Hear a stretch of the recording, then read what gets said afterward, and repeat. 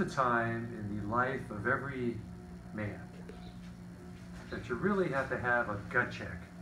Do you have what it takes? Do you have the courage of your convictions? What I'm talking about is, do you have the courage to get a haircut for $2.75? Well, being that we're here with best places in the world to retire, and one of the things about retiring abroad, especially in places like Mexico, is that things are less expensive, I'm going to go now and get a haircut for 50 pesos, which turns out to be about $2.75. Let's see what happens.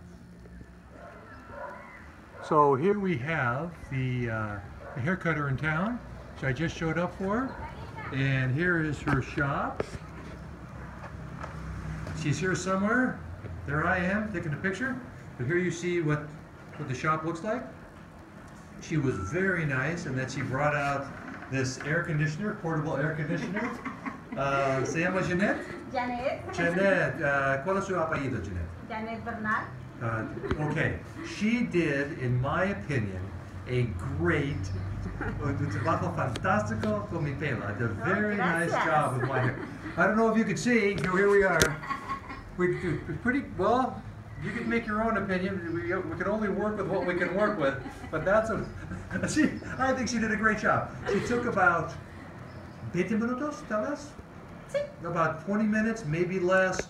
The first thing she did, because I don't speak Spanish very well, and she doesn't speak English very well. Well, she speaks English pretty well. That's one of the reasons I chose her. She could seem like she could understand. You know, when you go to get a haircut, anywhere, any new place, you're nervous, like I mentioned to Jeanette, because you don't know if they're going to do a good job or not. Well, she put me at ease immediately by asking if I knew what number of clipper to use, and I said I thought it was a 2 or a 1, but she said we'll start at 3 and then keep going and see if that's okay, which was a very good idea. Muchas gracias. Es una idea muy bien. And she did. Let's take a look. Let's take a look at the job. I'm going to give it to her, and she can hold the camera, and we'll see. So, you see my hair? What do you think? How did she do? Very nice. Very, Muy guapo. Muy, well, she says that I'm very handsome, but that's because I just didn't pay her yet, because when I get paying her, she may say the truth. She said as soon as I go home, my wife is going to be very happy. I think she did an awesomely great job, as good as any place that I've been in the United States that would charge, of course, quite a bit more. So thank you once again, Jeanette. Not only is she a great hair cutter, but she's a pretty good videographer as well. Thank you very much.